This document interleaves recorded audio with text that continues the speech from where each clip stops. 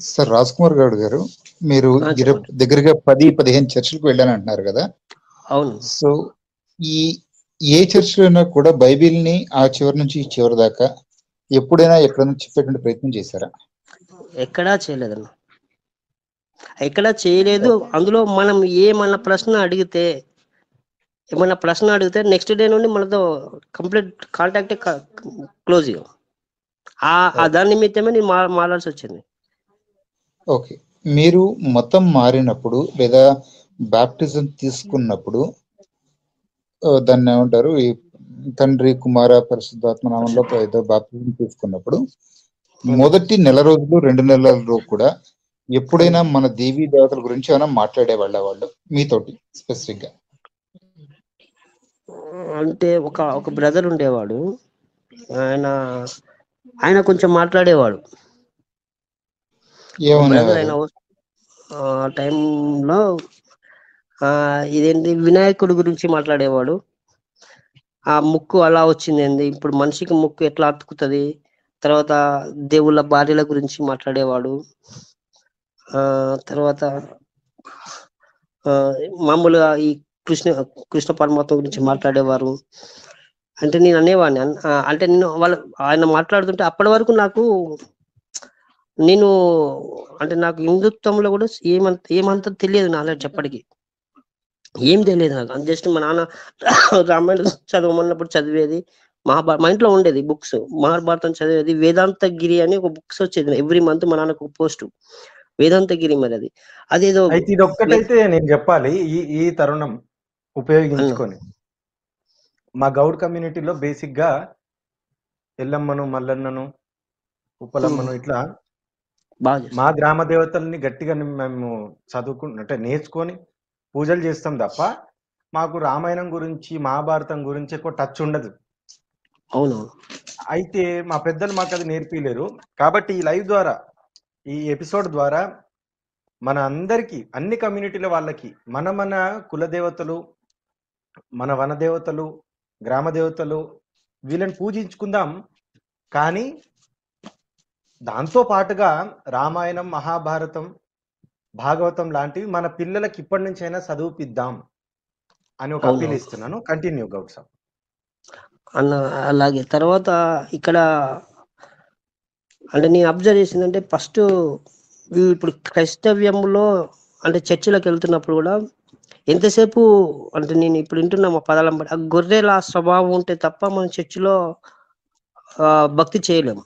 ఏ మాత్రం ఏ క్వశ్చన్ అడిగినా కూడా ఫస్ట్ పాస్టర్ యాంటీ అవుతాడు, తర్వాత చుట్టుపక్కల వాళ్ళు యాంటీ అవుతారు. ఈవెన్ మనం ఇచ్చే కానుకల విషయంలో కూడా ఏ మాత్రం తగ్గినా, లేకపోతే 1 మంత్ అటు ఇటు అయిపోయినా కూడా మనతో నా రిలేషన్షిప్ ఉండదు. మనం ఎంత ఎంకరేజ్మెంట్ గా ఇస్తామో, ఎన్ని కూటములకు అటెండ్ అవుతామో దాన్ని బట్టి మన పర్ఫార్మెన్స్ మ్యాట్రిక్స్ ఉంటుంది చర్చిలో. మన వర్క్, పర్సనల్ వర్క్ ఎట్టుపోతుంది, మన యొక్క ఫైనాన్షియల్ స్టేటస్ ఏంది, ఇది చూడరు వాళ్ళు. అయితే ఇక రెండో పాయింట్, బైబుల్లో మీరు మొత్తం బైబుల్ ఆదికాండం నుంచి ప్రకటన దాకా చదివిరా? ఫస్ట్ అది చెప్పండి. చదివాను. చదివినప్పుడు ఏమైనా డౌట్ వచ్చేదా? చాలా వచ్చాయన్న, ఒక్క డౌట్ చాలా వచ్చాయి. మొదటి డౌట్ ఏంటిది? మొదటి డౌట్ అంటే నాకు ఈ దావీదు మీద బాగా వచ్చేసాయి. అంటే నాకు బాప్టిజం తీసుకున్నాక డేవిడ్ అని పెట్టారు. ఓహో. అయితే నా ఇంట్రెస్ట్ ప్రకారం డేవిడ్ యొక్క హిస్టరీ ఏంది అని చూసినప్పుడు నాకే అసహ్యం వేసేది. ఆయన పర్సనల్ లైఫ్ చూసినప్పుడు, ఆయన ఇట్లా భార్యలు మార్చడము, తర్వాత ఊరియని చంపేయడము, బత్సేబాతో అక్కడ ఆయన చంపిస్తాడు, పేర్లు మర్చిపోయిన 2 years లోనే. ఇట్లా ఇదంతా చూసినప్పుడు ఆయన బిహేవియర్, తర్వాత ఆయన రాజుగా అభిషేకం పొందిన తర్వాత ఎప్పుడో ఒకసారి ఆయన అక్కడ యుద్ధం జరిగినప్పుడు ఆయన గెలిచేస్తాడు అన్న ఫిలిస్తీన్ని గెలిచి వచ్చిన తర్వాత రాజు కావాల్సిన వ్యక్తి అన్న బట్టలిపి డాన్స్ ఆడతాడు. అసలు ఏంది ఇదంతా నాకు అర్థం కాదు. ఆ మికాల్ విషయంలోను, సౌల్ కుమార్తె ఇది అంటే నాకు దావీదు అంటే అక్కడ ఒకటే కాన్సెప్ట్ ఉంటుంది, దావీదు దేవుని హృదయానుసారుడు అంటే మంచి నేమ్ వచ్చింది. అసలు ఈ నేమ్ కు అర్థమైంది, అసలు ఈ దావీదు దీపం అంటున్నారు. ఆ కీర్తనలు చదివేది అంటే నా కాపరిగా, అంటే కాపరి ఉన్నవాడు ఎప్పుడు, మరి ఈయన కాపరత్వం ఎక్కడ కనపడవేది నాకు.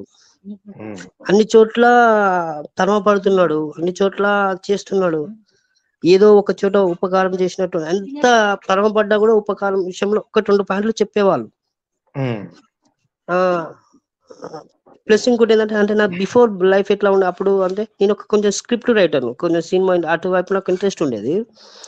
ఇప్పుడు ఇది చదువుతున్నప్పుడు నాకు కొంచెం పాండిత్యం కూడా నాకు కొద్దిగా అరే ఏదో వస్తుంది, కీర్తనలు చదువుతుంటే లేదా దినవృత్తాంతాలు చదువుతుంటే ఏదో ఉంది, కొత్త పదాలు పరిచయం అయ్యే కొద్ది ఇంట్రెస్ట్ గా చదివాను. ఏంటి అంటే నేను చరిత్ర చదవడం ఆరంభించాను, కానీ దాంట్లో ఇంకా పట్టుకోలే, ఇంకా అప్పుడు ఫైండ్ అవుట్ చేయలేదు ఆ టైంలో. ఎప్పుడైతే కొన్ని విషయాలు అడగడం స్టార్ట్ చేశాను, ఇది మరి ఇది ఎలా ఇప్పుడు తీసుకుంటాను అంటే, అలా ఉన్న మంచిది తీసుకో, ఆయన ఏ విధంగా ఫస్ట్ దేవుని ముందు పెట్టాడు, ఏ విధంగా దేవునితో ముందు వెళ్ళాడు, ఇదే తీసుకోవాలని చెప్పేవారు. ఈ బ్రదర్ ఎవరంటే ఈ hosanna minister founder brother Yesanna గారు అని ఉండేది, ఆయన చనిపోయారు. ఆయన రాసిన పాటలు ముందు పెట్టేవాళ్ళు, ఆయన స్టోరీ ముందు పెట్టేవాళ్ళు. ఏమన్నా మనం క్వశ్చన్లు అడిగితే. అయితే గౌడ్ సాబ్, ఇప్పుడు మన బైబుల్లో నీకు ఇంకా సరే నచ్చిన వచనం చెప్పినావు, ఓకే, అసలు ఇంకా చిరాకు వచ్చిన వచనం ఏంది, చీ అనిపించిన వచనం? అదే నాకు ఇప్పుడు నెక్స్ట్ ఇది అబ్రహాం గురించి చెప్తారు, విశ్వాసులకు తండ్రి అని చెప్తాడు, ఆరంభిస్తాడు.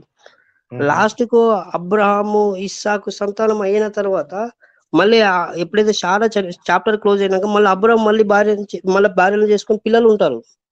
అది ప్రతి దగ్గర హైడ్ అయిపోతుంది. ఆయన విశ్వాసులకు తండ్రి అని ముందు చూపిస్తాడు. అంటే ఇప్పుడు మన కొడుకును కూడా నేను సేవకి ఇవ్వడానికి కారణం అబ్రహామే. అబ్రహాం ఇస్సాకును తీసుకొచ్చేసి బలిపీఠం పైన సినాయి కొండ పైన ఏ విధంగా బలిచ్చాడు, ఆయన ఎంత విధేయుడై ఉన్నాడు అక్కడ. ఆ కాన్సెప్ట్ ని మళ్ళీ ఎబ్రీ పుస్తకంలో చూపిస్తారు. యేసు కూడా విధేయుడై ఉన్నాడు. మనం విధేయత నేర్చుకోవాలి లైఫ్ లో స్టోరీ చెప్పినప్పుడు నేను కొంచెం అట్రాక్ట్ అయ్యేవాడిని. ఒకవేళ విధేయత చూపించకపోతే 40 రోజులు నడవలసిన ఈ ఐగుప్తు యాత్ర ఈ ఇజ్రాయెల్ అది 40 సంవత్సరాలు పట్టింది. 40 days అనేది 40 years పట్టింది. విధేయత చూపించకపోతే ఇట్లాంటివి వస్తాయి అని భయపెట్టించుకుంటూ వాక్యం చెప్పేవాళ్ళు. నచ్చలా అసలు ఈ కాన్సెప్ట్ ఏంది, ఈ అబ్రాహం స్టోరీ మొత్తం ఎందుకు చెప్పి. ఇప్పుడు మా పేరెంట్స్ ని అడిగేవాళ్ళు, ఇప్పుడు నేను ఎప్పుడైనా చర్చి మిస్ అయ్యానుకో ఏం చెప్పారంటే అబ్రాహం గురించి చెప్పేవాళ్ళని, ఏం చెప్పారంటే దావీదు గురించి చెప్పేవాళ్ళు అనేవాళ్ళు. అసలు దావీదులు ఏ యాంగిల్ చెప్పారు, ఏ కాన్సెప్ట్ తీసుకున్నారు, ఏ విషయంలో చెప్పారు అంటే ఏది చెప్పాలి చెప్పారు. అబ్రాహం గురించి చెప్పేది ఇప్పుడు మ్యాథ్స్, ఇప్పుడు మా నాన్న వాళ్ళు వెళ్ళబట్టి 18 years వాళ్ళకంతే అబ్రాహం గురించి చెప్పారు, దావీదు గురించి చెప్పారు, యాకోబు గురించి చెప్పారు. ఏ మాటలు తెలుసు అంతే వాళ్ళకు. So okay, coming to this, మీరు అసలు బైబుల్ని వదిలిపెట్టడానికి ముఖ్యమైన కారణం ఏంది గౌడ్ సాబ్? అన్న ముఖ్యమైన కారణం అంటే ఒకటే అన్న, నేను విన్నది వేరు, చదివింది వేరు. చదివినప్పుడు నాకు అనిపించేది, బైబిల్ చదివినప్పుడు ఇది ఒక సామాన్య మానవుడికి ఇది ఇలా జీవించడం సాధ్యమా అని, ఆ ప్రవర్తన ఎలా వస్తుంది, ఆ ప్రవర్తన మనం జీవించగలమా అంత ప్రకారము అని అనుకునేవాడిని. అయితే వాళ్ళు చెప్పారు పరిశుద్ధాత్మ తోడుంటాడు కాబట్టి ఆ విధంగా మీరు మార్పు చెందొచ్చు అనుకునేవాళ్ళు. కానీ ఎవరిని చూసినా, నేనంటే లేట్ ఎంటర్ అయిపోయాను నువ్వు కొత్తగా, ఎవరికి ఆ ప్రవర్తన చూడలేదు, ఎక్కడ ఆ ప్రవర్తన చూడలేదు. ఈవెన్ చర్చిలలో కూడా, అంటే నేను చూసిన వరకు చర్చిలలో కూడా అందరూ ఒకే ఆత్మలో పాల్పొందుతున్నాం, ఒకే ఆత్మలో తాగుతున్నాం, అంటే ద్రాక్షరసం బలారాధన. మనం అందరిలో ఒకే స్పిరిట్ ఉంటది, మన అందరి మీద ఒకే ఆత్మ వస్తుంది. కానీ ఎవరిని చూసినా కూడా ఆ యూనిటీ లేదు. ఎక్కడ చూసినా ఎవరి ఆలోచన, ఎవరిలో కూడా పరిశుద్ధాత్మ క్రియ జరిగినట్టు కనిపించట్లేదు. అది బైబిల్లో బోధ ఒకటి ఉన్నది, మరి ఇక్కడ ప్రాక్టికల్ గా ఏం జరగట్లేదు. అందరు ఎమోషన్స్ తో, ఉద్రేకంతో ఏదో భాషలు మాట్లాడడం, ఏదో కొట్టుకోవడం, ఏదో చేయడం జరుగుతుంది. అలా నేను కూడా ఎగిరిన వాళ్ళని, అలా నేను కూడా పరిశుద్ధాత్మ భాషలు మాట్లాడిన వాడిని. ఓ భయంకర పెంతెకోస్తు సంఘం నేను వెళ్ళింది, చాలా భయంకరమైన అభిషేకం, పరిశుద్ధాత్మ కనిపెట్టు కూడికలకు, యూత్ మీటింగ్స్ కు చాలా అటెండ్ అయ్యాను, సువార్త మీటింగ్లకు అటెండ్ అయ్యేవాడిని. ప్రతి చోట నేను, అంటే ఇప్పుడు నేను వ్యాపారం వచ్చినప్పుడు కూడా నేను కొన్ని వాక్యాలు, కొన్ని రెఫరెన్స్లు చూపిస్తే నాకు పరిచయమైన క్రైస్తవ సోదరులు అందరూ నా పేరు డేవిడ్ పాస్టర్ అనే ఇప్పటికీ ప్రతి వాడి మొబైల్లో నా పేరు పాస్టర్ అనే ఫీడ్ అయి ఉంటది. నువ్వు పాస్టర్ గిరి యాజ్ అన్ చేసినావా? పాస్టర్ కి జస్ట్ సువార్త ప్రకటించేవాడిని, అచ్చా, ఎవాంజలిస్ట్. ఓకే. ఎవెంజలిస్ట్ అంటే మళ్ళీ ఎక్కడికి పట్టుకొని తిరిగేవాడిని కాదు. నా దగ్గరికి వచ్చి పరిచయం అయ్యి దేవుడి గురించి మాట్లాడితే ఇలా కాదు బ్రదర్ ఇలా అని వాళ్ళని కొంచెం ఏదో రివైవల్ చేసేవాడిని. వాళ్ళు అదే ఇట్లాంటి కొత్త మాటలు ఉన్నాయని చెప్పేసి అట్లా అంత ఉద్యోగంగా ఉండేవాడిని. ఇప్పుడు ఈ అయితే రోజు ఎప్పుడు అదే ఏ ఇయర్ లో గౌడ్ సాబ్ నువ్వు ఇష్టపెట్టేసింది దీన్ని? 2021 2021 లా, అంటే ఆఫ్టర్ 21 లా లాక్డౌన్? లాక్డౌన్ 21 సెప్టెంబర్ మంత్, ఇది సెప్టెంబర్ 1. ఆల్మోస్ట్ ఇప్పుడు 1 లాక్డౌన్ ఇయర్ అయిపోయింది. దాటిందన్న. ఏంది కారణం ఏంది మరి? మీ ఇంట్లో ఒప్పుకున్నారా? మీ శ్రీమతి గారు ఒప్పుకున్నారా? పరిస్థితి ఏంది? మా అసలు నేను ఈ రోజు ఇట్లా సజీవంగా ఉండి మీతో మాట్లాడుతున్నా అంటే నాకు అన్ని విధాల సహకారం చేసింది నా భార్య నన్ను. పేరు చెప్పండి. శ్వేత. శ్వేతమ్మ నమస్తే. తన వల్ల ఇప్పుడు నేను ఎప్పుడైతే హాస్పిటల్లో డిసిజన్ తీసుకొని బొట్టు పెట్టుకున్నానో ఒకసారి ఆలోచించమన్నది. ఆలోచించాను. నువ్వు ఏది ఆలోచిస్తే దాని ప్రకారం ముందుకెళ్దాం. ఇప్పుడు నేను ఈ రోజు ఉద్యోగరీత్యా వేరే దగ్గర ఉన్నా అసలు తనే మొత్తం పూజలు చేపిస్తూ ఏ విధంగా ముందుకెళ్ళాలి అనేది మొత్తం తనే. నాకు ఫస్ట్ ఆఫ్ ఆల్ శ్వేతమ్మని కూడా ఒకసారి ఇంటర్వ్యూ చేస్తా, నేను తర్వాత చేస్తాలే. నాకు ఐ వాంట్ టు నో, అంటే ముందు నేను పుషప్ చేసింది శ్వేతమ్మనా? నేను తీసుకున్న డిసిజన్ అంటే ముందు యాక్చువల్ ఏమైందంటే మాకు యాక్సిడెంట్ అయిందని చెప్పాను కదా ముందు. 2019 లో యాక్సిడెంట్ అయింది. అయినప్పుడు ఆమెకు ఈ రైట్ లెగ్ హీల్ దగ్గర హిప్ దగ్గర ఈ మొత్తం ఇదంతా మొత్తం డ్యామేజ్ అయిపోయింది మొత్తం యాక్సిడెంట్ విషయంలో. అప్పుడు ఏమైందంటే ఫస్ట్ సర్జరీ అయిపోయింది, ఆర్థోపెడిక్ సర్జరీ అయినాక మళ్ళీ మధ్యలో ఒక 6 months తర్వాత మనం వేసిన ఏదైతే రాడ్ ఉందో తీసేస్తామని చెప్పారు డాక్టర్లు. మళ్ళీ తీసేద్దాం అనుకున్న టైంలో ఏమైందంటే ఆమెకు ఇన్ఫెక్షన్ అయిపోయింది, మొత్తం చీమ వచ్చేసింది, బకెట్లో వచ్చేసింది. ఆ టైంలో నేను భయపడి వెంటనే సన్షైన్ తీసుకొచ్చాను హైదరాబాద్. సన్షైన్ తీసుకొస్తే వాళ్ళు చూసి ఇమ్మీడియట్లీ ఇది ఇన్ఫెక్షన్ ఎక్కువైపోతుంది, కాలు ప్రాబ్లం అవుతుంది, ఇమ్మీడియట్లీ సర్జరీ చేయాలి, మినిమం 10 lakhs అవుతుందని చెప్పారు. వెంటనే నేను ఆలోచించి ఒకసారి మా డాక్టర్నే కాళీప్రసాద్ అని ఇక్కడ garden hospital Warangal famous doctor ఇక్కడైనా కాళీప్రసాద్ అయితే నేను మళ్ళీ వస్తా అని చెప్పి కన్సల్ట్ అయ్యి మళ్ళీ ఇక్కడికి వస్తే సేమ్ ప్రాసెస్ చెప్పారు ఇద్దరు. కానీ నా దగ్గర ఫైనాన్స్ దగ్గర తక్కువ, ఇది ఒక 2 lakhs ఇక్కడ అయిపోతుంది, అక్కడ 10 lakhs. సరే ఫస్ట్ సర్జరీ చేసింది కూడా తనే డాక్టర్ కాబట్టి ఇక్కడ చేపిస్తేనే ఈజీ అని చెప్పేసి ఇక్కడే చేపించాను. ఆ టైంలో ఏమైందంటే ఎప్పుడైతే ఇన్ఫెక్షన్ వచ్చినప్పుడు మా మిస్సెస్ వాళ్ళ అక్కయ్య ఉంటది ఇక్కడ మాకు దగ్గరలోనే. ఆమె ఏం చెప్పారంటే ఇదంతా మీకు శివయ్య మిమ్మల్ని పలకరిస్తున్నాడు. ఆమె పార్వతమ్మ అంటారు ఇక్కడ ఈ ఏరియాలో, ఆమె కళ్యాణం మీద ఉంటుంది మన ప్రకారం. వాళ్ళు చెప్పేవారు నీకు ఇదంతా ఇన్ఫెక్షన్ లో ఉంది, మీరు శివయ్య ఇవి మీరు శివయ్యని మీకు ముక్కు ఉంది మీరు తీర్చుకోవాలి అని చెప్పేవారు. చెప్పినా కూడా నాతో చెప్పబోయేది, మా మిస్సెస్ తోటి వీళ్ళతో చెప్పేవాళ్ళు. చెప్పినప్పుడు నా దగ్గర మాట్లాడడానికి వాళ్ళకి ధైర్యం లేదు, అంటే నేను అంత బైబిల్ విషయంలో అంత కఠినంగా ఉండేవాడిని. ఆ టైంలో ఎంత ఖర్చు అయినా పెట్టుకుంటా నా భార్య భరించరాని నొప్పి. అసలు కంటిన్యూగా 3 surgeries 1.5 year లో ఎవ్రీ 3 months కంప్లీట్ ఆమె బెడ్ రెస్టే. ఒక బెడ్ తీసుకున్నాను, సర్జికల్ బెడ్ తీసుకుని ఆమెకు సేవ చేశాను, అన్ని చేసుకున్నాను, కదులేని పరిస్థితి ఆమె. అట్లయినా చేస్తాను కానీ నేను మళ్ళీ హిందుత్వం వైపు రాను అన్న కాన్సెప్ట్ లో ఉన్నా నేను. అప్పుడు మాకు మేల్కొల్పు వచ్చింది కానీ నేను వినలేదు. నా భార్య కూడా కొద్దిగా బెండ్ అయింది, చేసుకుందాం ఏమనలే, నాతో ఏమనలే కానీ ఇట్లా అంటున్నారు అని చెప్పేది. చివరికి నాకే వచ్చేసింది ఆ పరిస్థితి. అప్పుడు నేను ఎప్పుడైతే ఓపెన్ అయినా తను ఇమ్మీడియట్లీ ఒబే అయిపోయింది. ఆమె సహకారం వల్లనే ఈవెన్ నేను కరోనా పేషెంట్ గా ఉండి కరోనా నుంచి బయటికి వచ్చాక అప్పుడు 10 o'clock వరకు లాక్డౌన్, మార్నింగ్ 10కి లాక్డౌన్. ఆ టైంలో కూడా ఆమె చేసిన సేవ ఇవాళ నా తల్లిదండ్రులు చేశారో లేదు. ఎందుకంటే నన్ను మళ్ళీ MGM లో అడ్మిట్ చేశాక బ్లాక్ ఫంగస్ వచ్చాక అది కరోనా వార్డ్ లో నన్ను అడ్మిట్ చేశారు. అలా చేస్తే అందరు కరోనా పేషెంట్ డైలీ ఒక 3-4 వెళ్ళిపోతున్నారు. ఆమె నా 2 పిల్లల్ని కూడా వదిలేసి నాతోటి ఆ కరోనా పేషెంట్ వార్డులోనే నన్ను వదిలిపెట్టకుండా ఉన్నది అక్కడే. ఆమెకు అసలు కింద కూర్చునేంత శక్తి లేదు, ఎందుకంటే కాలు ఫ్రాక్చర్ అయింది కదా, అక్కడే ఉన్నది. అసలు నేను తర్వాత అడిగాను, నేను ఇప్పుడు ఒక కరోనా వస్తే ఎగిరిపోతున్నారు, నువ్వు ఎందుకు ఇక్కడ అంత ధైర్యం చేసావు? అందరూ ఈవెన్ మా పేరెంట్స్ రాలేదు, ఎవరు రాలేదు దగ్గరికి, నువ్వు ఎందుకు నాతోనే ఉండిపోయావు అక్కడ నుండి ఒక 3 days తర్వాత నన్ను మళ్ళీ వేరే ఇప్పుడు ఫంగస్ వార్డులోకి షిఫ్ట్ చేశారు. అక్కడ అంటే ఆ టైంలో నన్ను పట్టుకొని ఉంది తను ఒక్కతే అన్న. ఎవరు కూడా మనల్ని అప్పుడు ఆమె ఆ సేవ చేసింది వచ్చి నేను బతికొచ్చానేమో, మళ్ళీ ఒక జన్మ వచ్చింది నాకు. అక్కడ వదిలేస్తే ఆ టైంలో ఎవ్వరు వచ్చేవాళ్ళు లేరు, పలికే వాళ్ళు లేరు. ఆ సెకండ్ వేవ్ లో ఎన్ని డబ్బులు పెట్టినా బ్రతికే వాళ్ళు లేరు. అలాంటి సిచ్యువేషన్ చూసాం మేము ప్రాక్టికల్ గా. అయినా పిల్లలు చిన్న పిల్లలే అయినా వాళ్ళని వదిలేసింది. ఆమెకు ఆరోగ్యం బాగా లేకుండా అప్పటికి సర్జరీ అయి థర్డ్ సర్జరీ 3 months వాళ్ళు 3 months టైమే. అయినా కూడా ఆమె ఆమె అది ఎప్పుడు నేను తీర్చుకుంటానో తెలియదు కానీ అంటే చాలా సేవ ఇప్పుడు చేసింది. మీరు ఒక తల్లి ఆరోగ్య పరిస్థితి బాగాలేదని తండ్రి బయటికి వచ్చాడు, క్రైస్తవంలోకి వెళ్ళాడు. నీ ఆరోగ్యము శ్వేతమ్మ ఆరోగ్యం బాగాలేదని మళ్ళీ మీరు ఆ క్రైస్తవాన్ని వదిలేసి లేదు సీతమ్మ క్యూర్ అయిపోయినాక సీతమ్మ ఆరోగ్యం బాగాలేనప్పుడు నేను రాలేదన్నా. ఆమె అది నా ఆరోగ్యం బాగాలేకుండా నేను వచ్చాను, నాతో పాటు తను వచ్చేసింది. నాతో పాటు తను వచ్చేసి తన ఆరోగ్యం బాగాలేనప్పుడు నేను నిలబడిపోయాను అక్కడే. ఇప్పుడు మీ ఇద్దరు అంటే ఇక్కడనే హైదరాబాద్ లో ఉంటున్నారా? ఎక్కడ మీరు ఉండేది? ఇక్కడ హనుమకొండలో. హన్మకొండలో ఇద్దరు. అందరు సేఫ్ కదా ఆరోగ్య పరంగా? అన్ని విషయాల్లో చాలా ఫైన్ అన్నా. ఇప్పుడు మళ్ళీ ఒక 6 months నుండి కూడా మంచి జాబ్ చేస్తున్నాను ఇక్కడ భువనగిరి దగ్గరలో ఐడిఐ ఇండస్ట్రీలో. ఎల్లమ్మ తల్లి దయ వల్ల భువనగిరి ఎల్లమ్మ ఆశీస్సులు ఉంటాయి మనకి ఎప్పటికీ.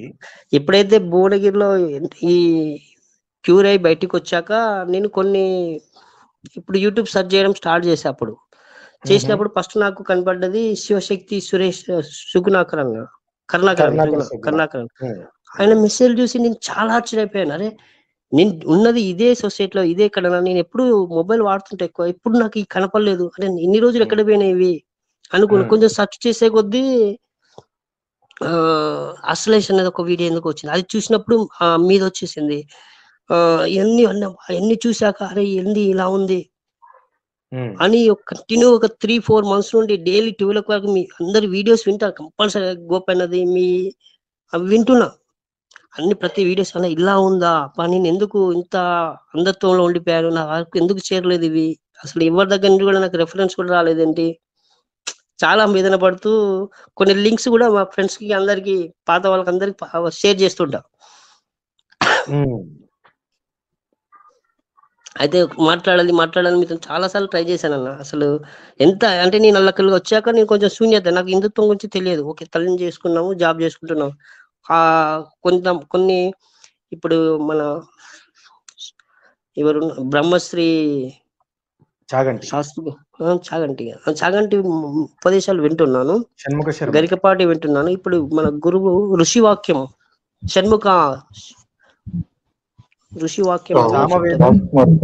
సామవేదం షణ్ముఖ శర్మ గారు అన్న ఒక చిన్న విషయం అండి. చెప్పండి. ఇప్పుడు మంచి మాటలన్నీ మీరు వింటున్నారు కదా, కొంచెం ఫ్రాంక్ గా మాట్లాడుకుందాం. మీరు క్రైస్తవంలోకి వెళ్ళక ముందు బైబిల్ చదవలేదు.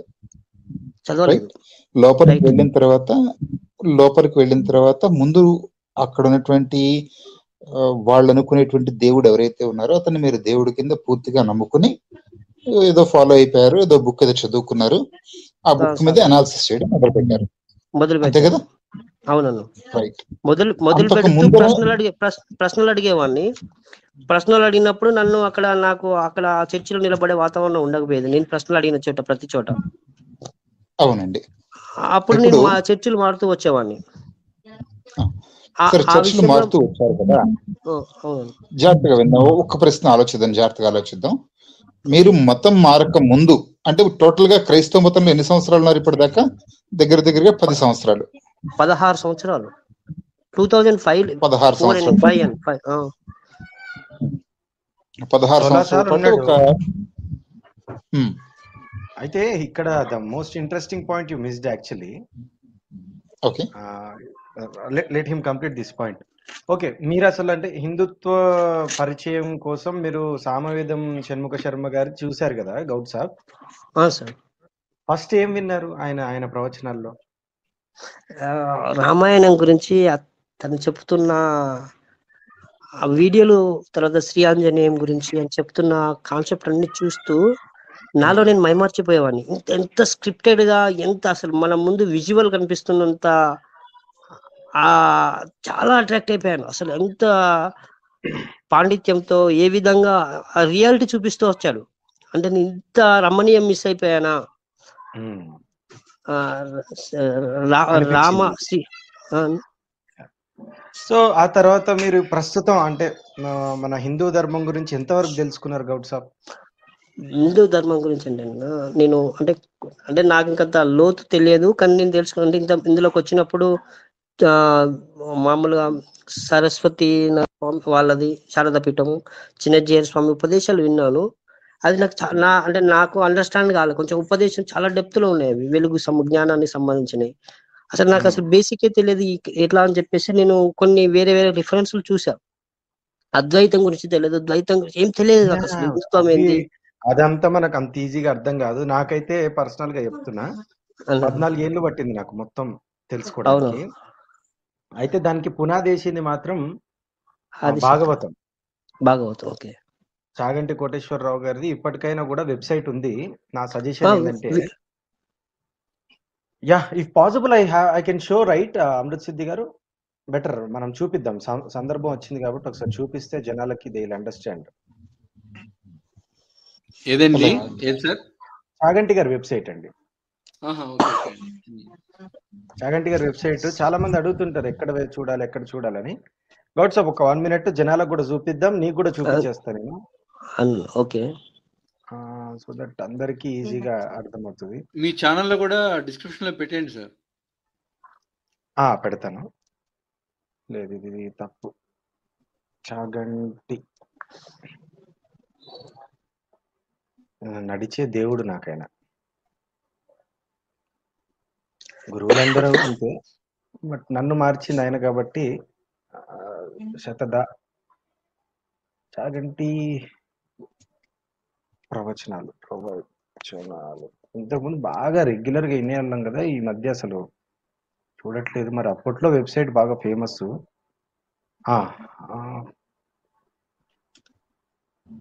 ఇవి చాలా సైట్లు ఉన్నాయి. ఒకటి మహాభారతానికి వచ్చి శ్రీచాగంటి.org శ్రీచాగంటి.org అని టైప్ చేయండి. ఓకే, దాంట్లో భారతానికి సంబంధించిన వీడియోస్ అన్ని కూడా ఉంటాయి. ఇక్కడ భారతం, రామాయణం, భాగవతం ఉంటాయి. అది ఒకటి. ఇది ఇది కనబడుతుందండి? సార్ కనబడుతుంది. బ్రహ్మశ్రీ చాగంటి కోటేశ్వరరావు గారు. ఇక్కడ ఏమేమి ఉంది? మహాభారతం. యాక్చువల్లీ ఇది కాదండి, ఇంకొకటి అంటే దాంట్లో ఫుల్ ఉంటాయి సార్. ప్రైవేట్ చాట్ లో పెట్టాను, ఆఫీషియల్ సైట్ చూడండి ఒకసారి. శ్రీ గురువాణి.net అని సైట్ ఉండాలి. అదే ఆఫీషియల్ శ్రీ గురువాణి.net ఆఫీషియల్ సైట్. నేను చూస్తే నాకు అర్థమవుతుంది లోపలికి పోతే. అదే మీకు అదే లింక్ పెట్టాను చూడండి ఒకసారి.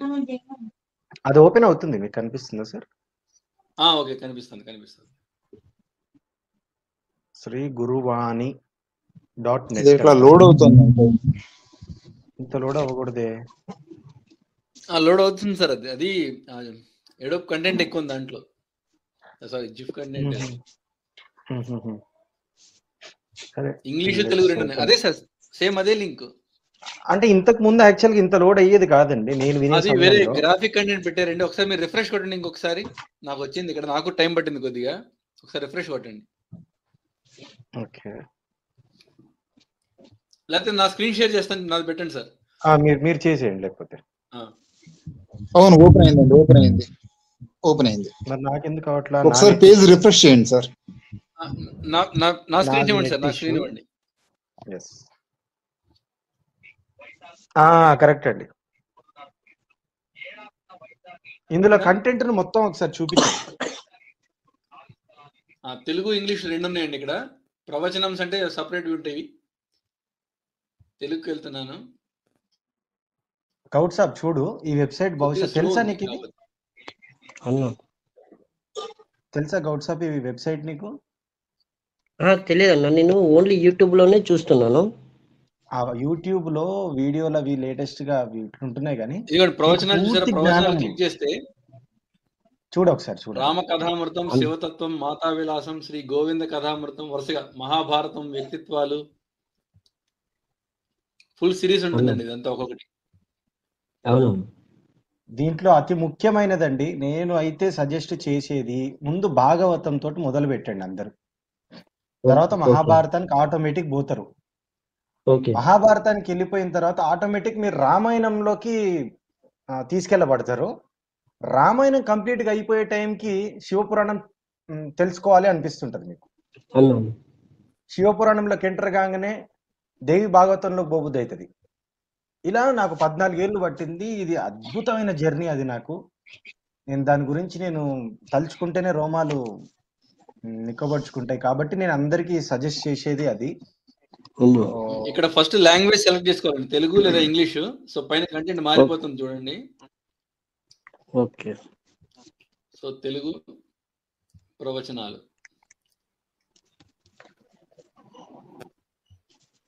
ఇదేమో జనరిక్ అనమాట. భక్తి, ధర్మం, ఆచార వ్యవహారాలు.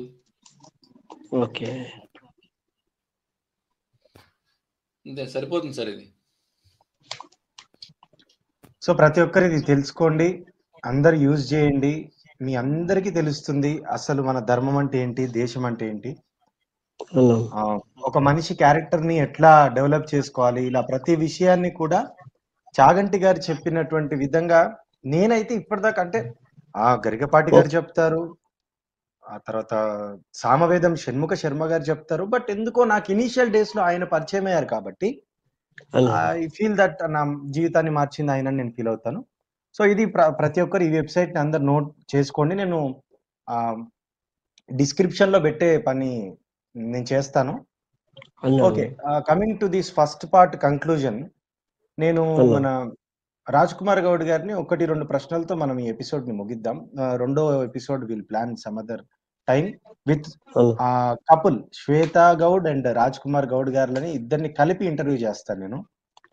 సో గౌడ్ సాబ్, మీరు సనాతన ధర్మంలోకి గర్వాపసి అయిన తర్వాత మీరు క్రైస్తవం గురించి తెలుసుకోవడానికి దోహదపడ్డటువంటి ప్లాట్ఫామ్స్ ఏమేమి ఉన్నాయి, అండ్ ప్రస్తుతం మీరు క్రైస్తవ సమాజంలో ఉన్న సాధారణ విశ్వాసులకు చెప్పదలుచుకున్నది ఏమిటి, అది చెప్పండి ఒకసారి.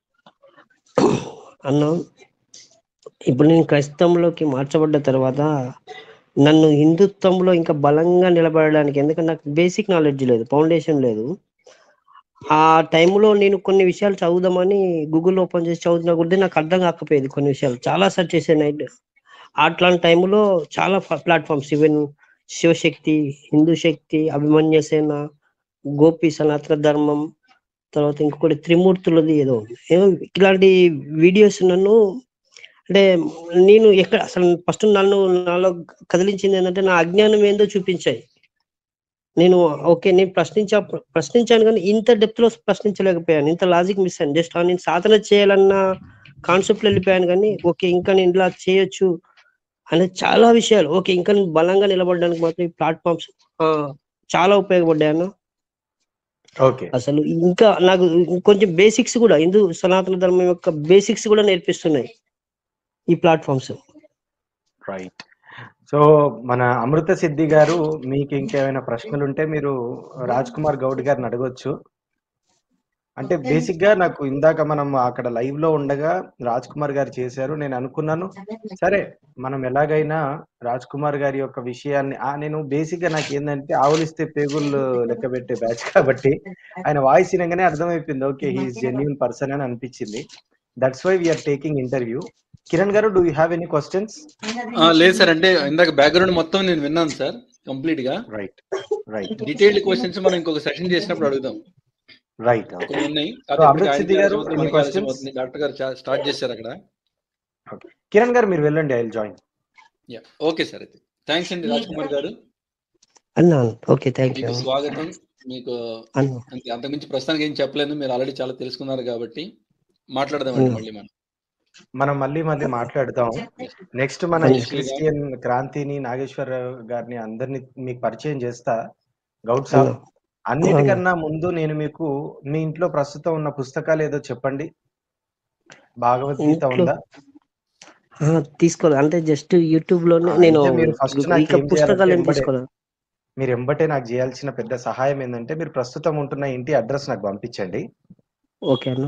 నేను సెట్ ఆఫ్ బుక్స్ పంపిస్తా, అందులో రామాయణం, మహాభారతం, భగవద్గీత. ఎందుకంటే మనకు కర్మేమో వచ్చిందంటే పాపం చాలా మంది అడుగుతుంటారు నన్ను, మేము చదవాలనుకుంటున్నాం కానీ ఏ వర్షన్ చదవాలో తెలియదండి, ఈ వర్షన్ కొనాలా ఆ వర్షన్ కొనాలా అని ఫోన్లు చేస్తుంటారు.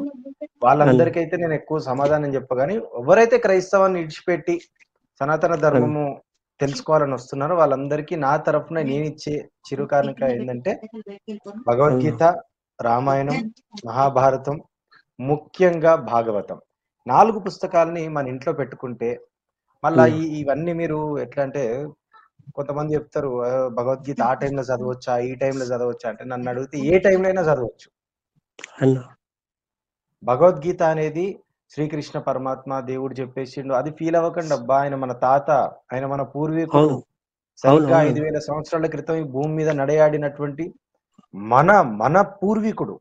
మన పూర్వీకుడు ఆయన చెప్పిన మాటలు తెలుసుకోవడానికి టైం ఏంటి, సందర్భం ఏంటి, బాగుపడే అర్ధరాత్రి నేను పర్సనల్లీ నేనేం చేస్తా అంటే, నాకు అర్ధరాత్రి పూట ధన్మన్ మెలుకొస్తే ధన్మన్ నెత్తి మీద 4 సుక్కల నీళ్లు పోసుకొని అపవిత్ర పవిత్ర సర్వస్థాంగతో యస్పత్రి పుండరీకాక్షం సభాహ్యంతరం శుచి పుండరీకాక్షాయ నమః అనుకుంటా కథం స్నానం అయిపోయింది, చదివేసుకుంటా.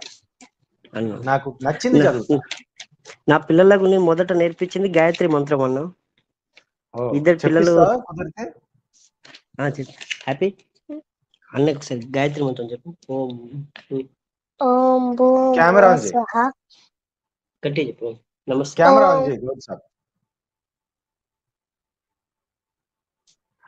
హలో అమ్మా, ఏం పేరమ్మా నీ పేరు? Hi uncle. అంకుల్ గారిని నీకు అన్న. హాయ్ అన్న. అమ్మా నీ పేరేం బేటా? హృదయ. హృదయ. చెప్పు, ఏం నేర్పించిండు డాడీ నీకు? గాయత్రి మంత్రం. స్కూల్లో కూడా చెప్పారు. చెప్పమ్మా చెప్పు, కొద్దిగా కెమెరా దూరం పెట్టు గౌడ్ సార్. ఓం భూం చెప్పమ్మా. వినబడుతుందిరా, వినబడుతుంది, చెప్పు. ఓం భూం భువ స్వహ దచ్చవితుల్వనేన్యం భర్గో దేవస్య దేవహి ధియో యో న ప్రచోదయత్. ఓకే, మీరు ఒక పని చేయండి, ఇంకొకటి ఏమైనా తెలిస్తే చెప్పు పాప. శ్యామ్ ఇట్లా శ్రీరామ రామ రామ చెప్పండి. సరే, లేకపోతే నేను చెప్పిస్తాను, మీరు చెప్పండి. నేను చెప్పింది మీరు రిపీట్ చేయండి. నేను చెప్తాను, దాన్ని రిపీట్ చేయండి మీరు. ఓకే.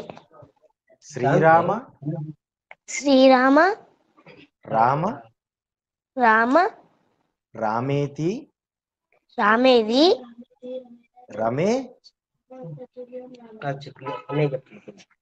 అన్నయ్య. రమే అమ్మా మళ్ళీ చెప్పాలా మొదటి నుంచి? మా అన్నయ్య చెప్తానంట. Wow, okay. What's his good name? My name is Shyam. Shyam, camera దూరం పెట్టుకో జరంతా. శ్యామ్ చెప్పు, శ్రీరామ రామ రామేతి చెప్పు. శ్రీరామ రామ రామేతి రమే రామే మనోరమే సహస్రనామ తత్తుల్యం రామ రామనే మనోరమే. రామ నామ వరాననే. రామ నామ వరాననే. వరాననే. ఎస్, సూపర్ గా చెప్పావు శ్యామ్. నెక్స్ట్ టైం నేను మీకు హన్మకొండకు రాగానే మిమ్మల్ని నేను చూస్తాను, మిమ్మల్ని వచ్చి పలకరిస్తాను. నా నెక్స్ట్ ట్రిప్ లో ఖచ్చితంగా మీ కుటుంబంతో నేను లంచ్ చేస్తా. I will just meet you guys. And నాన్నకు కెమెరా అయిపోయింది. హలో గౌడ్ సాబ్, హలో. నేను వీలైనంత తొందరగా నేను సెకండ్ ఎపిసోడ్ మా వదిన గారితో నీతో మీ అనుభవాల్ని మరింత నేను అంటే ఆల్రెడీ మేము ఈ ఎపిసోడ్ చూసిన తర్వాత కింద కమెంట్స్ లో ఖచ్చితంగా ప్రేక్షకులు వాళ్ళ ప్రశ్నలను అడుగుతారు కాబట్టి వాటిని మనం తీసుకొని ఖచ్చితంగా మీ ద్వారా ప్రస్తుతం క్రైస్తవంలో ఉన్న వాళ్ళకి కొద్దిగా ఎడ్యుకేషన్ ఇద్దామనేది నా కోరిక. మీరు చివరి మాటగా ప్రస్తుతం క్రైస్తవంలో ఉన్న వాళ్ళకి ఒక ఎక్స్ క్రిస్టియన్ గా మీరు ఇవ్వదలుచుకున్న సందేశాన్ని ఒక 2 ముక్కల్లో చెప్పండి. అంటే నేను నా వ్యక్తిగతంగా నేను నేర్చుకున్న విషయము మా సనాతన ధర్మం యొక్క గొప్పతనము, దాని యొక్క దీంట్లో ఉన్న ప్రేమ నేను క్రైస్తవ్యంలో కూడా రుచి చూడలేదు. చాలా తక్కువ టైంలోనే నేను రుచి చూడాలని, సాధన చేయాలని 17 సంవత్సరాలు ప్రయత్నించాను. చాలా వైరాగ్యంగా, చాలా నిష్టగా ఎంతో చేసిన అక్కడ ఏం తెలియలేదు, ఏమీ లేదు అక్కడ అసలు. అంటే ఈవెన్ ప్రూఫ్స్ తో కానీ, రుజువులతో కానీ చాలా మందిని నమ్మించగలిగాను. ఎంతో వాక్చాతుర్యం ఉన్నవాను నేను. అది వట్టిది అజ్ఞానమే. అదే జ్ఞానం అనుకొని పరిగెత్తాను, అదే వెలుగు అనుకొని పరిగెత్తాను. నేను చీకట్లోకి నెట్టివేయబడ్డాను, చివరికి ఒంటరిగా మిగిలిపోయాను. అప్పుడు మళ్ళీ నాకు ఒక జీవితం ఉందని మళ్ళీ హిందూ ధర్మం నాకు నన్ను గుర్తించింది, నన్ను హక్కున చేర్చుకుంది. ఈ రోజు నేను నా కుటుంబం మళ్ళీ పునర్జన్మతో మళ్ళీ సంతోషం గడుపుతున్నాను. అతి తక్కువ టైంలో, ఒక 1 year కాలంలో మళ్ళీ మాకంటూ ఒక ప్లాట్ఫామ్ ఇచ్చి మళ్ళీ ముందుకు నడిపిస్తుంది అన్న. అందుకే ఎప్పుడు నేను ఎన్నడూ మర్చిపోను. ఇంకా ఇదే ధర్మంలో జీవితాంతం కొనసాగుతాం. నేను చాలా దూరం ఉన్న జ్ఞానం తెలుసుకునే ఏజ్లో అజ్ఞానం వైపు పరిగెత్తాను. మళ్ళీ ఆ పరమాత్ముడు నన్ను దర్శించి మళ్ళీ మాకు అవకాశం ఇచ్చాడు. పిల్లలకు నేను అలా మీతో మళ్ళీ మాట్లాడినప్పుడు తప్పకుండా అందులో ఉన్న మీరు మొదట్లో నాకు మాట అన్నారు, ఇంకా వేరే ఉద్దేశంతో మాట్లాడొద్దంటే చాలా వరకు అక్కడ జరుగుతున్న అక్రమాలన్నీ ఆపేసి నేను కొంచెం క్లుప్తంగా మీతో మాట్లాడాను. నేను అందుకే ప్రేక్షకులకు అర్థమయ్యేలా చెప్తాను. నేను లైవ్ స్టార్ట్ అయ్యే ముందే, బికాజ్ నేను రాజ్ కుమార్ గారు నాతో పరిచయం కేవలం 1.5-2 గంటల పరిచయం మాత్రమే కాబట్టి, ఏమండి పర్సనల్ విషయాలు ఏం చెప్పొద్దు, కేవలం పైనవే చెప్పండి అని నేను before starting this live I was just giving some advice to him. But now after ప్రీమియరింగ్ this show ఖచ్చితంగా ప్రేక్షకుల తరఫు నుండి చాలా ప్రశ్నలు వస్తాయి. రాజ్ కుమార్ బాయ్కి కూడా మళ్ళీ ప్రెషర్ పెరుగుతుంది, నువ్వు మా క్రైస్తవం గురించి అట్లా మాట్లాడొద్దు ఇట్లా మాట్లాడొద్దు అని. చూద్దాం. నేను ఒకటే చెప్తా, మా క్రైస్తవ మిత్రులందరికీ చెప్తున్నా, ప్రతి ఒక్కరు ఇలాగే మా రాజ్ కుమార్ గౌడ్ గారి లాగా వరంగల్ వీరుల గడ్డ, తెగువగల్ల నా తెలంగాణకు పురిటిగడ్డ, పోరాటాలకు పురిటిగడ్డ నా వరంగల్ గడ్డ మీద పుట్టినటువంటి రాజ్ కుమార్ గౌడ్ గారితో మొదలైన ఈ ప్రస్థానం వరంగల్లో గడప గడపకు పోతది. ప్రతి ఒక్కరు ప్రశ్నించడం నేర్చుకుంటారు. మీ అందరికీ కూడా ఫ్యూచర్ లో సనాతన ధర్మాన్ని, దాని యొక్క పూర్వ వైభవాన్ని పరిచయం మేము చేస్తామని మాటిస్తూ, రాజ్ కుమార్ గారు మీ అడ్రస్ నాకు పెడితే నా తరఫున ఒక భగవద్గీత, ఒక మహాభారతం, ఒక రామాయణం, ఒక భాగవతం పుస్తకాన్ని ఇచ్చి నేను పుణ్యం కట్టుకుంటా. అన్న చాలా వందనాలు. చాలా అసలు నేను ఎక్స్పెక్ట్ చేయలేదు. అనొద్దు మనం, 100 అనాలు, 2 ఆట అనాలు. జై శ్రీరామ్. జై శ్రీరామ్. జై శ్రీరామ్. జై శ్రీరామ్.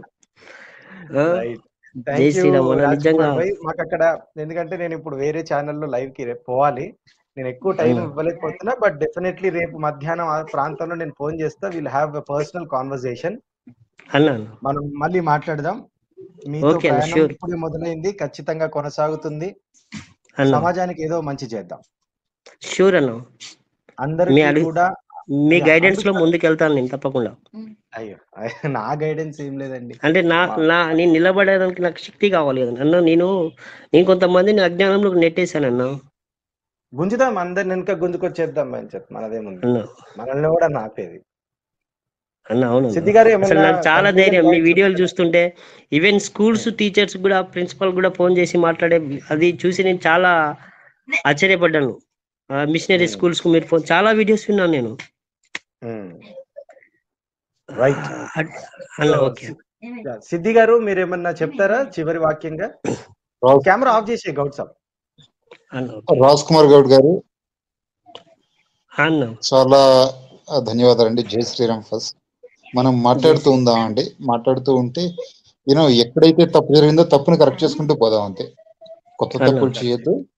ఉన్నత ఏవైతే తప్పులు చేస్తామో, ఇక్కడ మీరు ఎవరినైతే ఎక్కువ మందికి ఈ రకంగా చెప్పానే ఉన్నారు, దాంట్లో ప్రతి ఒక్కళ్ళని కూడా అట్లీస్ట్ మనం ఇక్కడికి రమ్మని చెప్పొద్దు, కానీ మీరు చేసింది తప్పు, మీరు చెప్పిన ఇన్ఫర్మేషన్ తప్పు అని మాత్రం బలంగా చెప్దాం, కలిసి చెప్దాం.